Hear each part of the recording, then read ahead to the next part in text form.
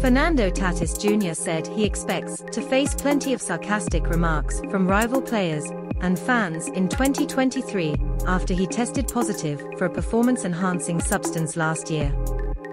The San Diego Padres star got a taste of it early Wednesday night. Tatis hit a solo home run for the next 2 weeks while completing his 80-game suspension in his minor league rehab game with AAA El Paso on Wednesday. After being booed by home team fans in AAA Sacramento as he rounded the bases, Tatis was also criticized on social media by shooter Cade McClure, who allowed the homer.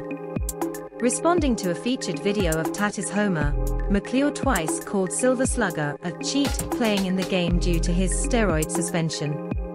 Scammer scores 4 points on a rehab mission during suspension of steroid therapy. *1 GTGO 9 par 8a. Cade McClure, April 6, 2023. McClure, 27, is in his first season in Sacramento, a member of the San Francisco Giants AAA. The right back played 44 games for the AAA Charlotte last season and made his 5th game in the Chicago White Sox organization. Tatis was suspended on August 12 after testing positive for clostebol, a synthetic form of testosterone. The former All-Star blamed her positive test for a cream she said she used for ringworm.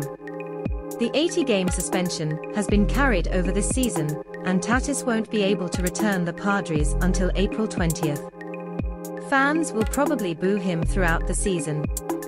"It's going to be one of the most emotional years in my career," Tatis told reporters in February. "I'm calling to hug him."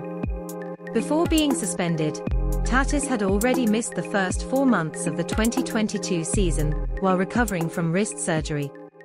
During his suspension, he also underwent surgery on his troubled shoulder. Tatis, 24, made 16 appearances with the Padres in spring practice last month, smashing 2 homers in 44 innings and 0.273 hits.